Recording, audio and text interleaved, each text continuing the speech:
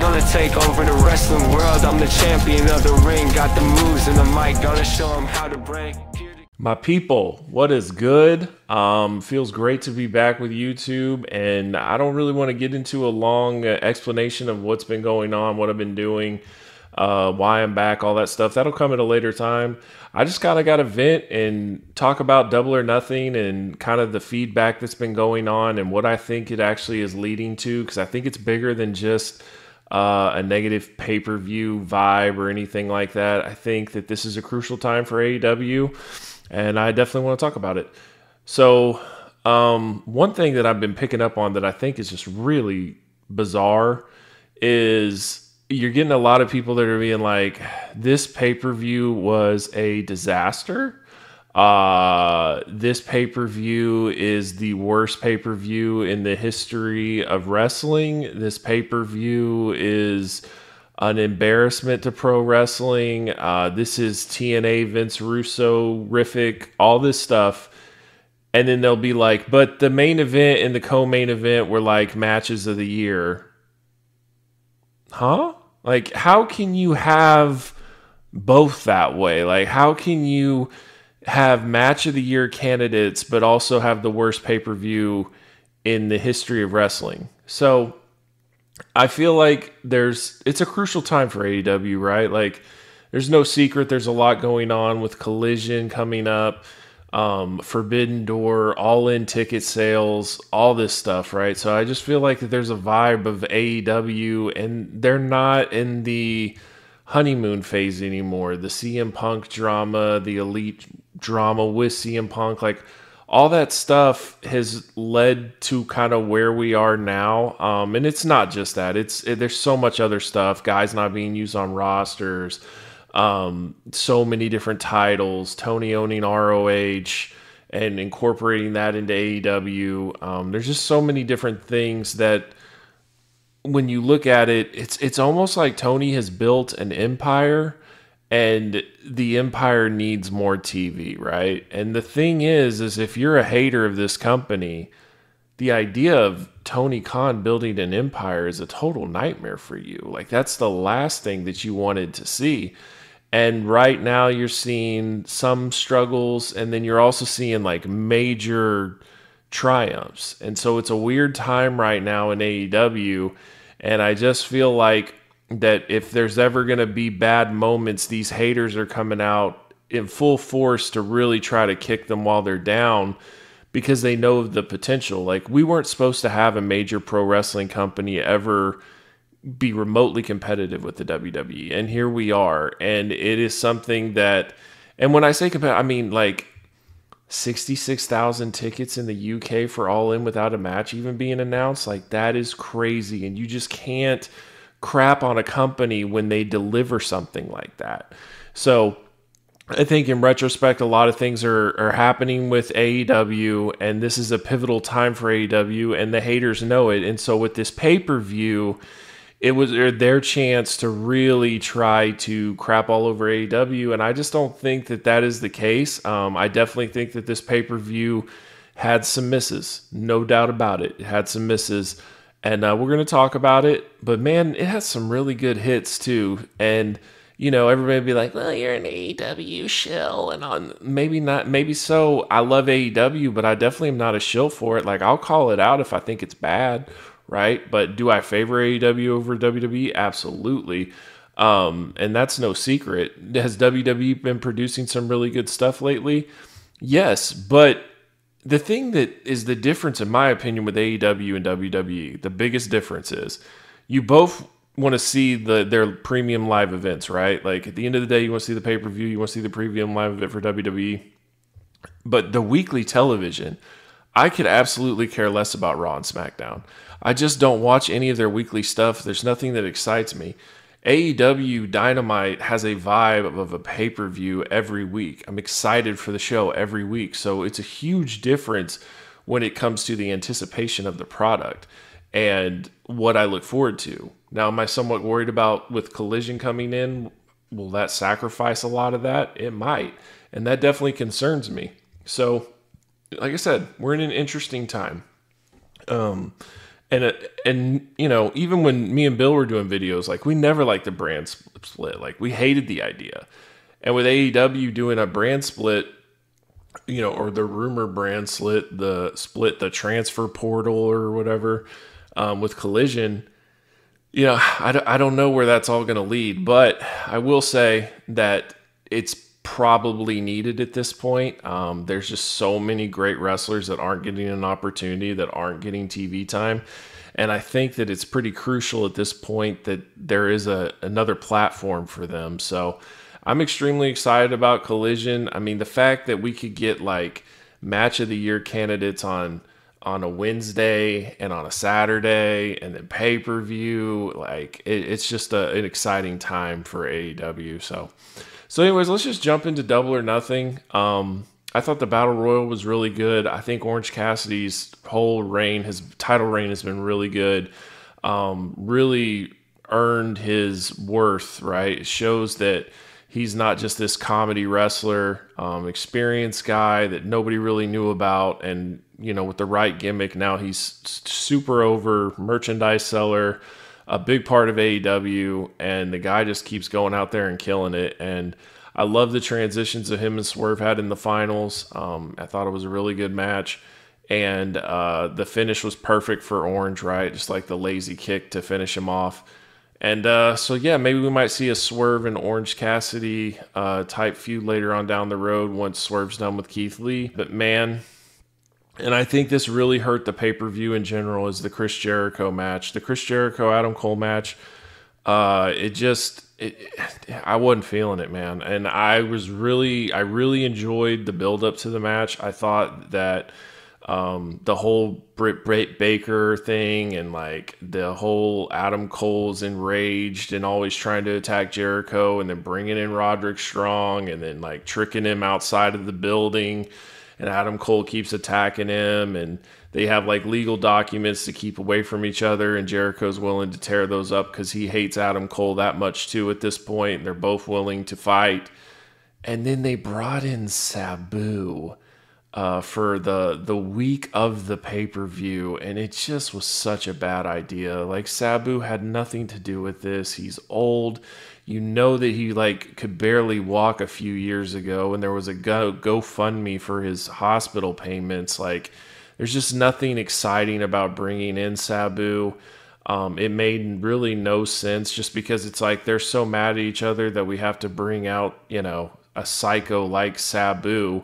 But he's supposed to be the special enforcer, but basically he just became like a tag team opponent or a tag team partner for Adam Cole and Roderick Strong. And it just came across weird. Like, it's just a big brawl with the Jericho Appreciation Society versus Sabu and Roderick Strong and Adam Cole.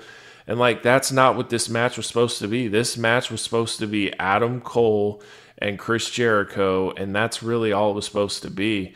And it just got goofy, and the crowd wasn't feeling it. They were dead for most of the match. It really hurt the match, because even in the finish, you know, Adam Cole's pummeling Jericho, and the crowd could care less. And like, when they stopped the match, it's just kind of like, okay. And like, I just think that, you know, you try to be creative, you try to do different things, and this just, it didn't work. It just didn't work. So I think that it really hurt the pay-per-view in general, because it was a huge match and it just didn't deliver. And then like, I felt like it kind of lost the crowd for a while. I thought the crowd in Vegas was pretty bad in the first place. There were parts of the Battle Royal where like the crowd should be popping, and they didn't pop at all. And I was like, uh-oh. And then like, what really hit me is like when they basically didn't sing along very well with Judas. I was like, oh man, this is going to be a rough night. And I remember one time where the crowd really affected the show for me was Full Gear. I think it was could have been 2019. It's whenever Kenny Omega faced Moxley in Baltimore. And I just felt like the crowd was awful that night. And so I felt that same type of vibe. So I was really worried, because I'd heard that like AEW had only sold like 7,000 tickets, but then like come showtime, they had almost 11,000 people in the building. And I guess, man, just that hardcore fan base just wasn't there to that night. And, you know, I'm sure certain ones were, but they just weren't vocal enough, and it really hurt the show. We had the tag team match, and that was fine. I think that Jeff Jarrett is a heat-seeking missile. Like, that guy just loves to find heat. I think he's done a really good job since coming into AEW with Jay Lethal. And it's funny because like that tag team was basically formed because of Ric Flair's last match. And I remember in the build-up, like, man, like, this is really good, and they're doing really good together. And I just never would have thought that they would be together in AEW, but it's worked out really well. FTR ends up winning this match and throwing in Mark Briscoe in it too, which, you know, I'm all for. I'm glad Mark Briscoe has something to do. And, yeah, it worked for me. It definitely picked up towards the end. The crowd got into it, and it became a pretty fun match. So props to FTR. Still the tag team champs. I would like to see them face somebody that's much more athletic, much more of a top tier team in the future, but we'll see what happens there. We had the Wardlow and Christian Cage match for the ladder match. I thought this match was pretty good. I thought this is exactly what Wardlow needed. Wardlow was able to showcase his athleticism, showcase that he's a badass. He did a freaking swanton bomb off a painter's ladder through a table on Luchasaurus, and he came across looking like $1 million. He needed this, and I think it worked out for him. I'll say the only thing that was bizarre was watching Arn Anderson bite Luchasaurus' thumb off. Like, that just looked so cheesy, and he had blood all out of his mouth, and he just kind of looked like an old vampire. That was. If you would say anything was like Russo-rific to me, that spot was kind of Russo-rific, honestly. I believe after this was the Toni Storm and Jamie Hayter match, and I just the booking of this was kind of bizarre. If you could go back and do it all over again, I think what you would want to do is have this exact same match, but just do it on a Dynamite. If Hayter can't wrestle, I wouldn't build this thing all the way to a pay-per-view because people are anticipating an actual good match because they had like one of the best, I think they, in my opinion, they did have the best female match of last year. And it was a really great match. They're both awesome wrestlers, so it's definitely looking forward to a rematch. And this was just basically just a beat down by a freaking wrestling faction outcast, and it was totally unfair, and it was just to make Jamie Hayter look like she had no chance, and so she was forced to lose. I get why they did it, and I totally disagree with the people that say that she should have just relinquished the belt, because I feel like if with having Thunder Rosa do that and then you have Jamie Hayter do that, it just feels like it puts a bad stigma on AEW that you've had two women just relinquish the belt without actually losing the title, and then what are you going to do, another tournament and all that stuff? Like, I think that having Hayter go through with it and lose is okay. I just don't think this should have been done on pay-per-view. I think it should have been done on Dynamite. But I do like the idea that Toni Storm is the champ. I think Toni Storm's an awesome wrestler. I think she'll do great. And I'm all for it. And hopefully Hayter can come back for Allin in the UK and maybe get revenge on Toni Storm there and get her title back. I think that would be a pretty cool moment. House of Black versus the Acclaimed. I mean, the Acclaimed's super over. And I just don't understand why you couldn't just advertise this. Why did this need to be an open challenge? The Acclaim was kind of building towards a trios match. And I felt like that this should have just been done like advertised, build up, everyone's expecting it, and see what happens. I'm not a big fan of the whole lights looking like they're fighting in like a disco outer space look or something, but overall, House of Black wins. Not sure if the Acclaim is going to keep trying to go for the trios titles or not, but I think the House of Black are badasses. I think that they definitely work as a group. I think everybody just wants to see more of them. I think people want to see Malachi on a singles run. And I don't know if we're going to get that or not, but overall I thought it was pretty good match, and nothing overly exciting. I think this is definitely more of a Dynamite type match, but yeah, it was okay. I mean, it's not bad, it's not great. It just was there, right? And then we had Jade and Taya. I've been pretty happy with Taya's run so far. I liked her and Jade's build up. I thought this is Jade's best match she's ever had. And I know that's not saying a lot, but I do think that her and Taya did really well. And then Jade ended up winning, and I think that the whole point of like Kris Statlander's return has always been to beat Jade. Like, that was her momentum before she got injured.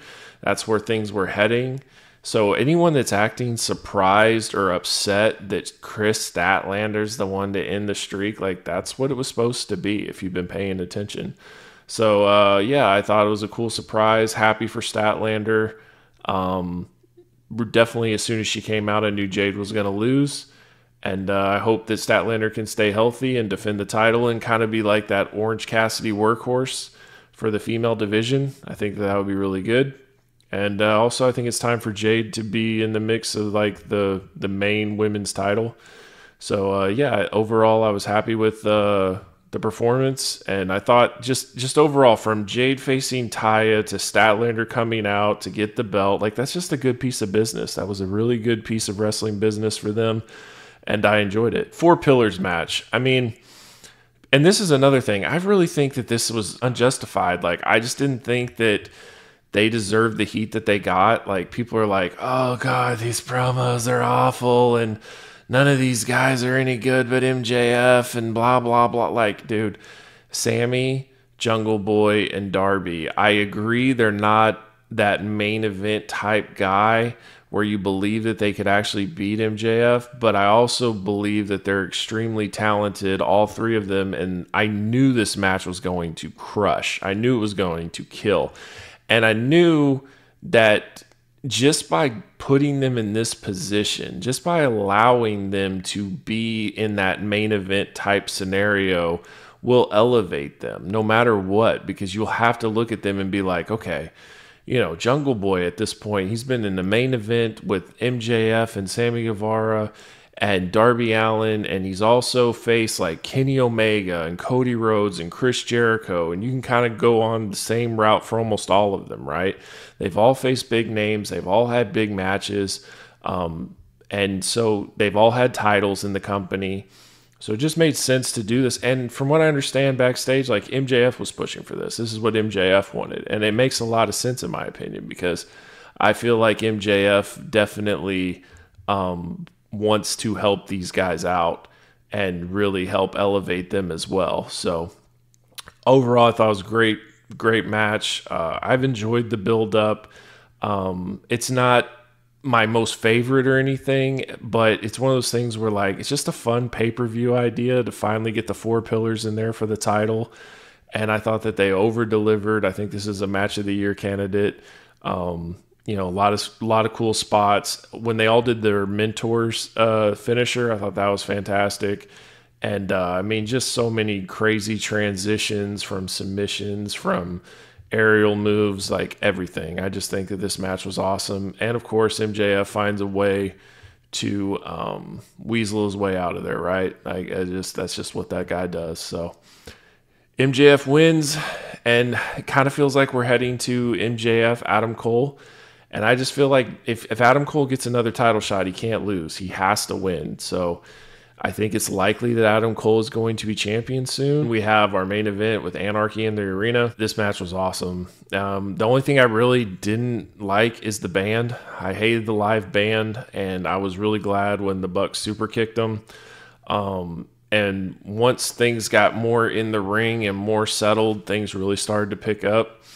And, you know, you saw crazy stuff like the exploding super kick from Matt Jackson. You know, they slammed his foot into thumbtacks. Wheeler Yuta actually had a big role in this match and actually was able to pin Kenny Omega with the help of Takeshita. And I love the heel turn with Takeshita because it makes so much sense, because Don has always been talking to him, and it's like they just didn't forget about that. It's always built to something. And Don has abandoned Kenny Omega for his new favorite guy, Takeshita.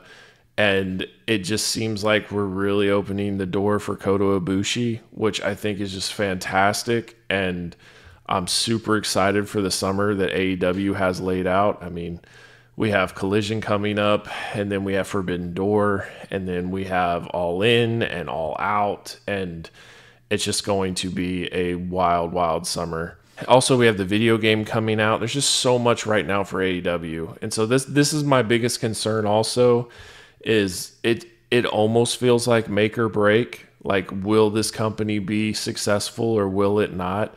I'm not saying it's going to go out of business, but like, can it regain the momentum it had in All Out 2021 and keep going, keep building off of that? Or have we plateaued? Are we just at a standstill and that's what it will be? Overall, I think it's been very successful. I mean, when I went to Double or Nothing in Vegas in 2019, in my wildest dreams, I never would have imagined what AEW became. Never would have thought that they would get like CM Punk. Never would have thought they would get Bryan Danielson. I mean, those were like pipe dream type guys. And not only did they get them, but I mean, like Bryan Danielson's had an incredible run with incredible matches. And guys like Claudio Castagnoli, I mean, like he has been such a great signing for AEW. Even guys like Jay Lethal, I think, has been really done really well for AEW. Like there's just certain people that you wouldn't necessarily like think that they would ever have arrived in the company, and then when they did, it's like, might be mid, and they've done really well with whatever they've been given, you know.